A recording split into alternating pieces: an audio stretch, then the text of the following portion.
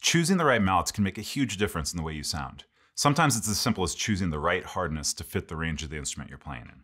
A mallet that's too hard can sound brittle or harsh in the low end of the marimba, and a mallet that's too soft may not articulate clearly in the upper range of the instrument. Other times it may be finding the right weight, length, or type of shaft for the way you are approaching this particular piece of music. Here's a few examples of some different mallets and their qualities. First, let's start with something a little bit softer and hear how that changes the inflection. So this is a soft, heavy pair of mallets. These have a weighted core, and they're using a rattan shaft. It's a very big, poofy, warm sound.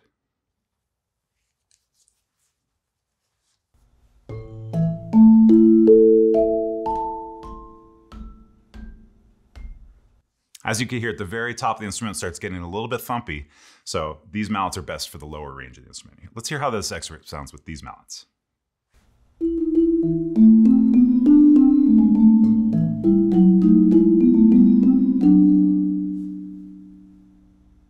As you can hear, it's a real poofy, less defined sound that might be right for certain situations and might not be right for others.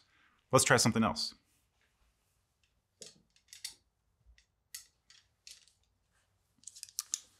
This set of mallets has a cord wrapping and a rattan shaft.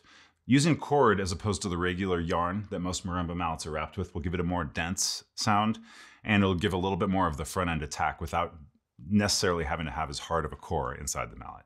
Let's hear how these ones sound.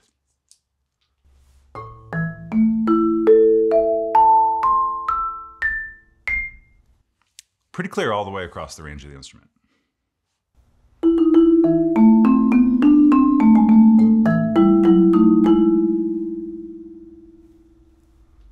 Okay, and let's try one more thing. Let's try a harder choice.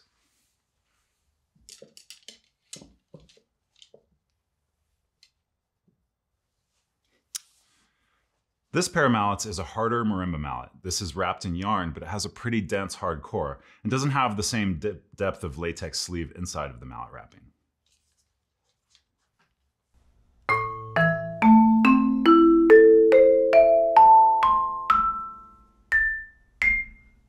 As you can hear, it's real bright and clear up to the top of the instrument, but maybe down here at the very bottom, it's a little bit harsh and might be a little bright.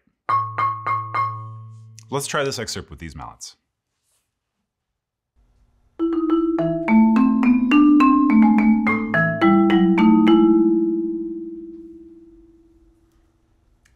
Much like selecting a solo, this is a personal and individual choice that should be done thoughtfully.